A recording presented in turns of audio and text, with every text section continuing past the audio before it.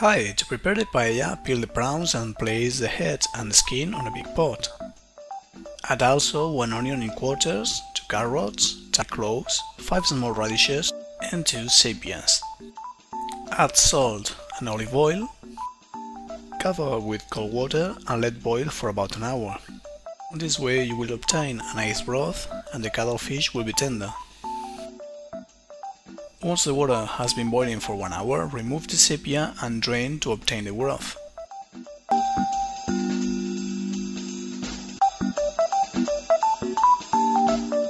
Add 3 garlic cloves on a blender cup, olive oil, parsley, then add the mussels, discarding those already open because should be unhealthy. Add also sepia cut in small pieces and the peeled prawns. Move frequently and cook until almost all mussels are open. Add the rice, about 100 grams per person, and the saffron.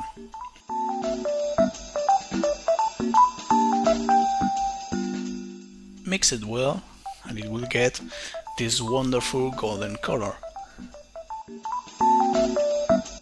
Now add broth to cook the rice. The rice must be cooking for 15 minutes until it gets tender. Add broth more times if needed. Also taste it to check if you need to add more salt.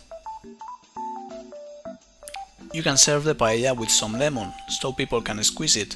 Lemon is a nice partner to paella. Hope you like this recipe. See you next time!